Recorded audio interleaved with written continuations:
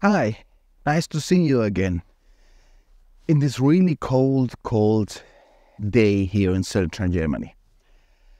Today, I will talk about what can we really do with a simple lens. And I'm talking about the cheapest lens you can find. I'm talking about a 70-300 lens. A lens that costs less than $150. And you can find it even for less than $100. I think this is a good lens. I have it almost 11 years, I guess. Yes, 11 years. And, well, the Sigma is getting wet inside, so I have to use this lens. And I think it's a good chance to do a review of this lens and see what it's all we can do in bird photography with a 70-300 lens. So the first thing is to walk to the woods, because here it's no bird and not kind of wildlife. So let's go.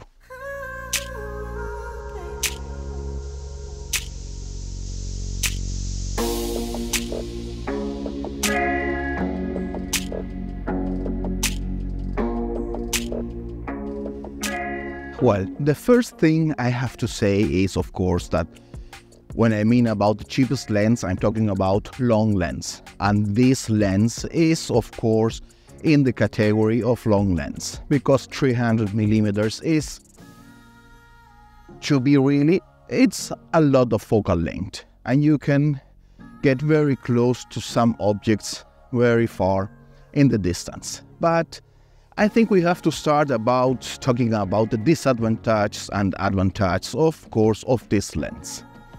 So, I think that the first disadvantage, I prefer to start with the bad things, so you remains in your mind with the good things at the ending of the video. The bad thing of this lens is that, of course, it don't have a VR and stabilization system. That means that if you are already trying to do some video, it will be almost impossible. But with 300 millimeters, if you're only up to taking pictures, there will be not major issue, because mainly in bird photography we will use a shutter speed over 500 anyway, and that will avoid any kind of shaking, blur in the camera. The other disadvantage of this lens is, of course, the aperture. This lens goes from 4.5 to 6.3. That, of course, is by far not a fast lens. And I guess, and I'm sure that the sharpest aperture for this lens is about f9 to f10. If you're shooting 300 millimeters of focal length with f8 with f9, there will be a lack of light. And for moving objects, that means that you will have to raise the ISO maybe over your comfort zone. Yeah. Sometimes I get so mad, there's no controlling me. My thoughts get so bad, I'm like... Well, but things happened. Once I arrived to this place, all the birds flew away. And here is where the next issue or disadvantage of this lens plays a major role, and that is the focal length. With 300 millimeters, you have to get really close to the birds to take good pictures. And I'm talking, when I say close, that means about 10 to 15 meters. That is very close for the birds, mainly when they are shy birds. But that's what we can. With 600 millimeters, of course, you can take pictures with birds about 20 meters and there will be no issues. But with 300 millimeters, if the bird is more than 10 meters, you will need to crop the image too much and you will lose a lot of resolution and the image will not worth it. It's very cold, and in some places there are almost 1 meter of snow. It's not easy to walk here. Well, now I have better clothes to be here. not with my red jacket. So, like always, I think the best is to go to a place and wait. I'm sure birds will come back to this place. Let's see.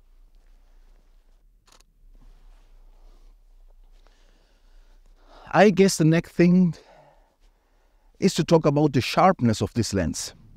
How sharp is this lens? Well, definitively sharper than what you guess you can get for this price. It's maybe not the most sharpest lens, even if you use f9 or f11, or if you shoot at 250 millimeters or 100 millimeters. The sharpness is almost the same in the whole range from 70 to 300 millimeters. And I really think this is a sharp lens. Of course, always when we talk about the price of this. And the best is that you see now some of the pictures I have took with this lens. Wow. Meanwhile I was talking, a really wonderful red kite was trying to hunt a mouse in the snow, but over 50 meters, so there's nothing to do. Well, the last disadvantage of this lens is the chromatic aberration. It has a very high chromatic aberration. So if you're thinking to buy this lens to take astrophotography, you only can think in the moon. For the moon you can take very nice pictures. But for stars, Milky Ways, constellations, forget it. Unless you have a very good software in there, you can reduce the chromatic aberration. But so right out of the camera, it's no chance to get good pictures of the stars. So let's walk a little bit more and then let's talk about the advantages of this lens. There are a lot and I love them.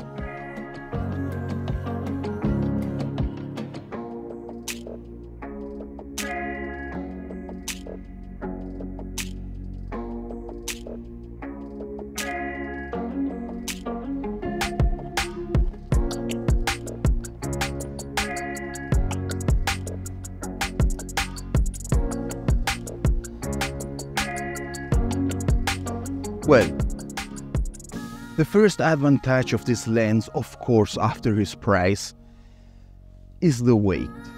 This lens, I'm not sure, but it has to weigh about 300 grams. I will let you write it here in the video. And that makes it a very comfortable lens to carry it anyway. You don't have to care about the weight.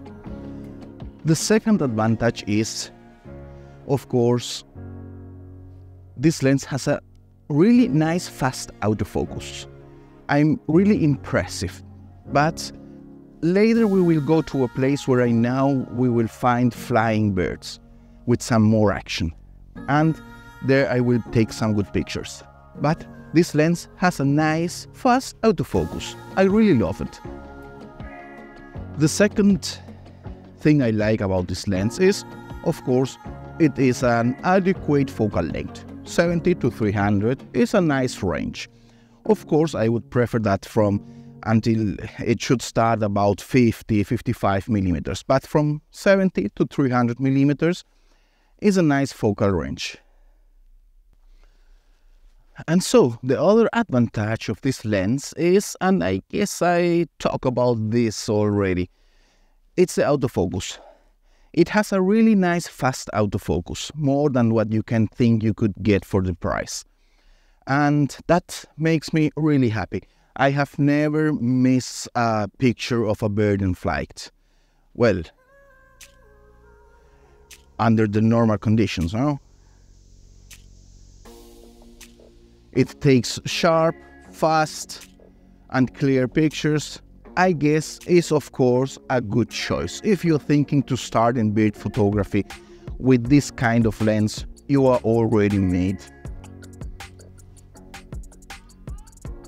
Later, you can think about maybe a longer lens or something like that. But remember, it's not the gear that makes a photographer. Are you who made the photographer? So, I guess we have to go slowly back the weather forecast says it will not be start to snow today. But we have to go now to a place where I already know that we will find birds in flight. And let's take some action photos with this lens. Let's go.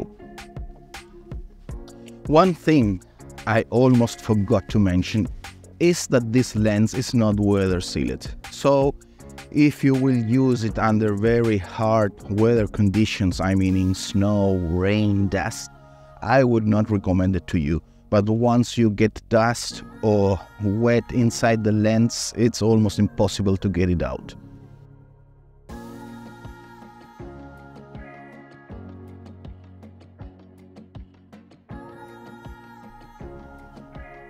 Okay, now we are here in a place where I know that we will get some more action. The only thing is that we need to wait. Patience enters the game again. So let's wait. Here used to be a lot of cormorants, ducks, cod. So let's see. And let's see how this cheap lens works. I will shoot with a shutter speed 1/2000 and the ISO rises to 4000. The aperture 6.3, of course, AFC.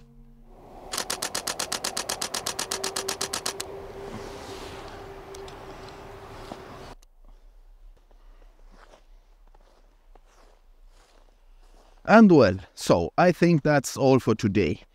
If you're thinking to enter in bird photography or wildlife photography, definitely this cheap lens will be a good teacher.